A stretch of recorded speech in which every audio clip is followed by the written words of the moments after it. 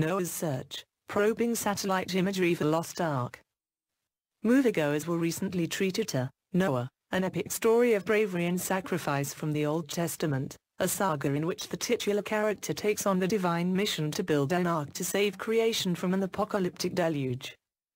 Outside the big screen, speculation has swirled for decades that the leftovers of Noah's Ark hugged the heights of Mt Ararat in eastern Turkey at a spot known as the Ararat anomaly. In true detective jargon, call it an anomaly of interest. Satellite imagery and analysis may make it possible to resolve the mystery. Portia Taylor, a professor of paralegal studies in the School of Professional and Continuing Studies at the University of Richmond, has led the search into the Mt Ararat anomaly. Taylor's quest began long ago, he said.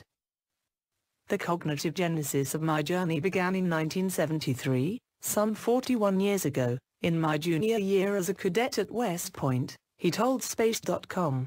Back then, Taylor came across credible rumors, ricocheting off the walls of the academy that a CIA spy satellite had accidentally imaged what appeared to be the bow of a ship sticking up out of the ice cap on Mt Ararat, Taylor said. A couple of decades later, Taylor launched his own satellite declassification initiative investigating the Mt Ararat anomaly imagery. Drawing on his 21 years of armchair sleuthing, Taylor has given unclassified presentations at the Pentagon and the U.S. Naval Surface Warfare Center. Along the way, he declared victory in convincing the Defense Intelligence Agency in 1995 to declassify 5 1949 U.S. Air Force aerial photos of Mt Ararat.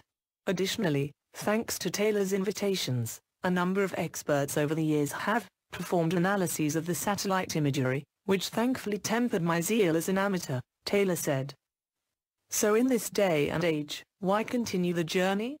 The wealth of information provided by Digital Globe's satellite imagery keeps Taylor going, he said. My ultimate goal has always been that my acquisition over the years of progressively higher and higher resolution satellite imagery from Digital Globe of the anomaly might definitively change the anomaly into a known entity, either something geological or perhaps something of biblical proportions, Taylor said. Digital Globe's new and powerful WorldView 3 spacecraft is slated for launch from California's Vandenberg Air Force Base in summer 2014. Among its customer-provided attributes, the satellite will yield 31 cm, 12 inches, panchromatic resolution, making it the highest resolution commercial satellite in the world. Digital Globe's constellation of satellites would be the envy of Indiana Jones, Taylor told Space.com.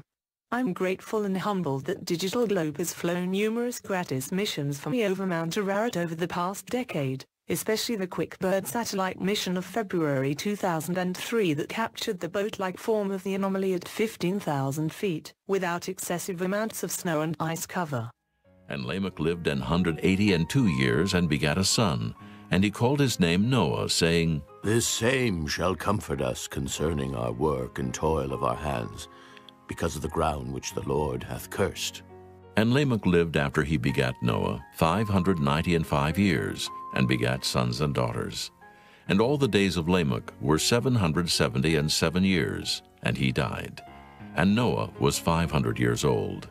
And Noah begat Shem, Ham, and Japheth. Chapter 6. And it came to pass, when men began to multiply on the face of the earth, and daughters were born unto them, that the sons of God saw the daughters of men that they were fair, and they took them wives of all which they chose. And the Lord said, My spirit shall not always strive with man, for that he also is flesh, yet his days shall be 120 years. There were giants in the earth in those days, and also after that, when the sons of God came in unto the daughters of men, and they bare children to them, the same became mighty men, which were of old, men of renown. And God saw that the wickedness of man was great in the earth, and that every imagination of the thoughts of his heart was only evil continually. And it repented the Lord that he had made man on the earth, and it grieved him at his heart. And the Lord said, I will destroy man, whom I have created from the face of the earth, both man and beast, and the creeping thing, and the fowls of the air, for it repenteth me that I have made them. But Noah found grace in the eyes of the Lord. These are the generations of Noah. Noah was a just man and perfect in his generations, and Noah walked with God.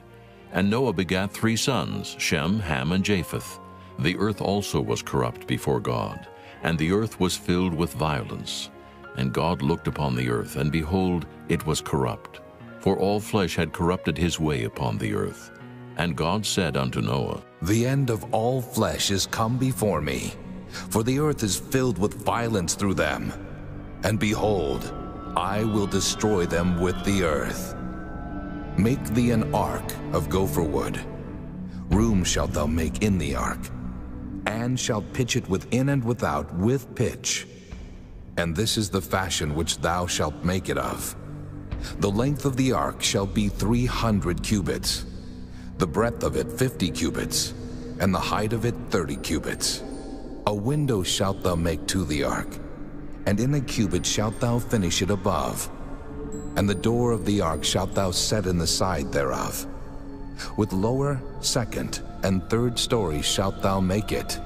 And behold, I, even I, do bring a flood of waters upon the earth, to destroy all flesh,